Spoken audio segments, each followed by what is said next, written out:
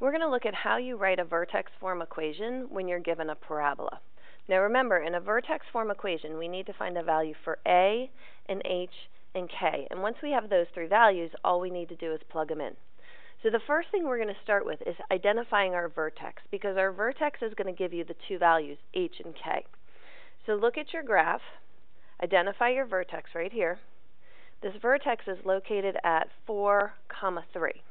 So what you're going to do is you're going to write down 4 for your x value, 3 for your y value. Now that vertex, 4, 3, is actually your h and your k values. The x value, 4, is h, and the k value, the y value, is your k, 3. Okay?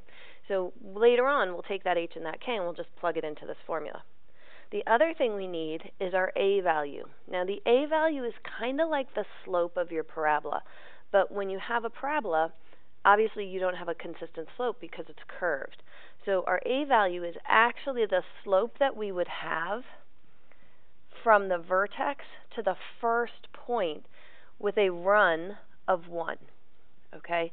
We want to always have a run of 1. So what you want to think about is from here, from where your vertex is, you're going to do a run of 1, and then you're going to see how high you rise until you hit your parabola. And in this case, my run and my rise are both 1, which means my a value is 1. And I can tell it's going to be a positive 1 because this parabola opens facing up. And then the last thing we need to do is we just need to plug all this information into our formula. So we're going to replace our a value. We're going to replace our a value with 1. And then we're going to replace our x. I'm sorry, we're not going to replace our x. We're going to replace our h with our h value, which was 4. And then finally, we're going to replace our k with a 3. Now, I want to draw your attention to something before we move on here. Okay, this is what we call vertex form, which means if you look at it, you should be able to see your vertex. Now, when you look at your h value, it looks like your h value might be a negative 4. But in my vertex is really a positive 4. The reason the h value looks like it's the opposite of what it really is because in this formula, our formula has a subtraction sign, x minus h, right here. Okay, that minus h makes it the opposite because what we're doing is we're subtracting positive 4. When we do this next problem, you're going to see it changes when we actually have a negative number. So I want to draw your attention to that. When you look at vertex form, your vertex looks like the opposite of your h value here, and then your k value. So let's look at another example. We're going to start by identifying our vertex. Vertex is right here.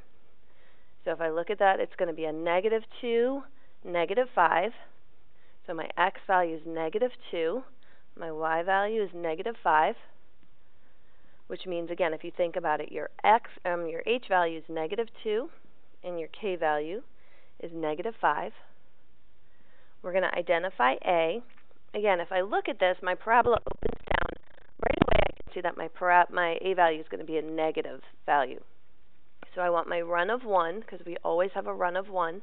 And then in this case, we're going to go down until we hit our parabola, which is right here, which is 3. Since I went down, it's a negative 3. So my a value is negative 3. And we had that negative sign in there ahead of time because we saw our parabola open down. Okay, and then finally, we're just going to plug everything in here. So my a value is negative 3. And we have x minus h. Now remember, our h value is negative 2. So if I do x minus negative 2, that's really a plus 2. So what we're going to do is we're going to make that a plus 2, and then we're going to continue on, and we're going to add our k value. And we're adding a negative 5, but instead of going plus negative 5, we'll just do minus 5 here. So again, take a minute, look at this vertex. This 2 is the opposite of what we have here, okay, because it's like a positive 2. Our vertex is actually a negative 2. Remember, it's because we did a minus a negative there. Our k value is the same. All right, one last one, and this is the last tricky thing you're going to see here. Start with identifying your vertex. The vertex is over 1, down 2. So my x value is 1. My y value is going to be negative 2 because we go down, which means my h value is 1. My k value is going to be negative 2. And let's look at this slope, this a value here. Now I want you to see this A value, this parabola is a very wide parabola, which means it's been compressed. So when we look at our run of 1, hopefully you'll think ahead of time, okay, it's got to be a fraction to make it this compressed. It doesn't go up one full space. This is about where half would be. So I can look at this and say, okay, we probably have a rise here of about 1/4 or 0.25. And it's positive, so we'll do a rise of 1/4. When you're asked to do this, they'll be nice fractions. They'll either be halves or fourths or maybe even a third. It's not going to be anything too complicated. You can definitely estimate them. All right, so let's put all this information together into our formula. Our A value was 1/4. We've got our X minus our H value, and our H value was 1. So we'll do X minus 1.